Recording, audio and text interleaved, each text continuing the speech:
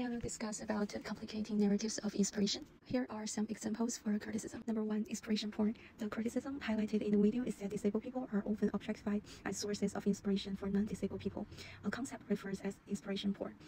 This representation tends to ignore the real challenges faced by disabled individuals, and instead use their image to make non-disabled people feel better about their own life. Number 2, Superhuman. As a lecturer of Freakery, while such portrayal aims to show disabled individuals as extraordinary and capable, they can also inadvertently set unrealistic standards and expectations. Number 3, lack of authentic representation. As a film code of phrase, when individuals with disabilities are not involved in shaping their own stories, there's a risk of perpetuating stereotypes or presenting a narrative that doesn't fully respect their life experience. Number 4, reinforcing negative stereotypes. The media often portrays disabled individuals as pitiable and pathetic, thereby reinforcing negative stereotypes rather than presenting them as people with their own identities. Here are some ways to address criticism. First, we can showcase the diverse experience and achievements of disabled people without forming them as extraordinary solely because of their disability. Second, we can focus on the everyday lives of disabled people, highlighting both achievements and challenges to provide a more balanced view. To work closely with people with disabilities, they represent to ensure that their campaigns are truthful, respectful, and empowered. In the book, The Social Construction of Freaks,